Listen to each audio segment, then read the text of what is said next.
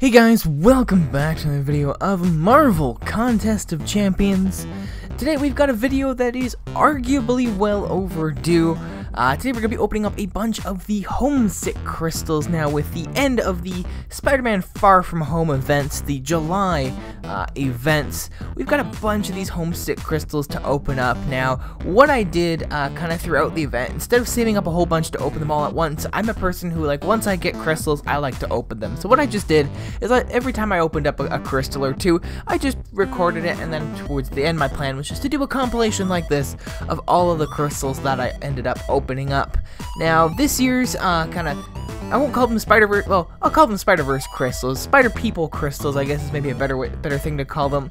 This year's Spider-People crystals are a lot better than the ones we had a couple years ago for Homecoming. Then they were called the Spider-Verse crystals. Now those crystals had some good champions in them, but since then we've gotten a lot more really good characters, and then some of those characters that were in that first crystal, or that first iteration of the crystal, have gotten a buff, specifically Venom and Carnage. So there's some really awesome characters in these crystals now, but out of the list of characters, I think my top pull by far, or my top goal for these crystals by far, was Venom the Duck.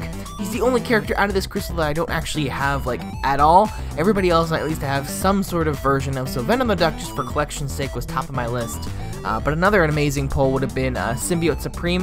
4-star of either of those guys would be absolutely amazing, but actually on top of 4 stars, and on top of just specifically Venom the Duck, actually my top goal, I have to say, for these crystals were the exclusive 2-star champions. Now these are the only crystals that I will ever, like, these are the only types of crystals I should say, that I will ever be like, I want 2-star champions, because I can get a 4-star Venom the Duck, 4-star Symbiote Supreme. I have a chance to get them any other day of the week.